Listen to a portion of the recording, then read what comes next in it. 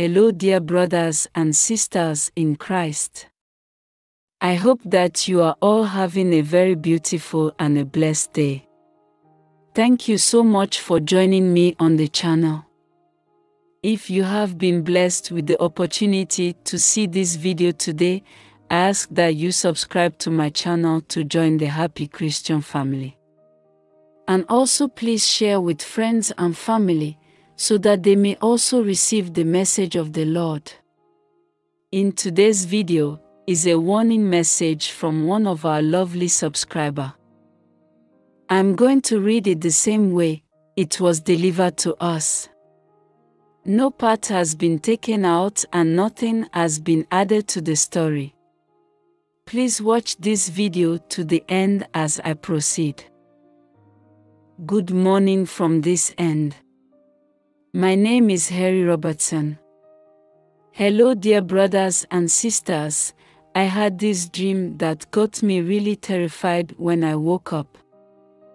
I was in a room upstairs in a house more like a hotel.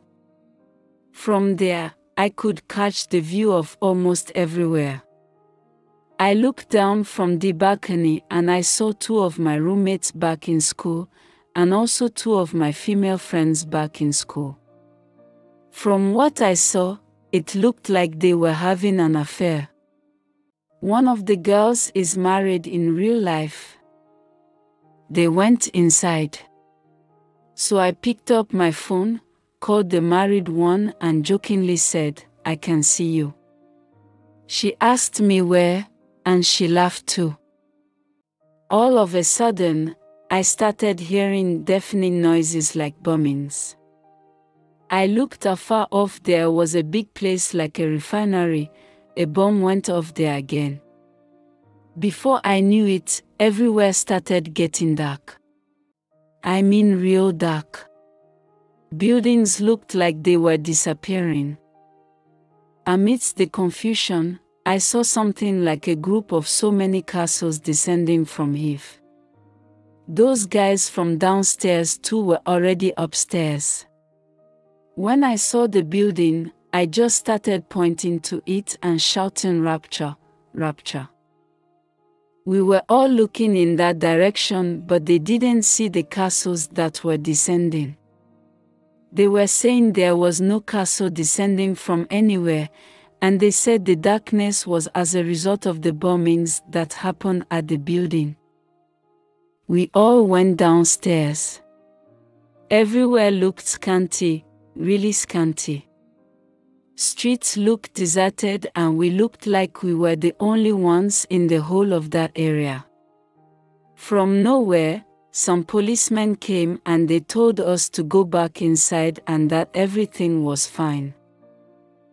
I opened my eyes at 2:45 a.m. and my heart was beating at a very faster pace. The only thing that came to my head was rapture and the Antichrist. I was terrified. Brethren, I'm not here to bore you with any preaching.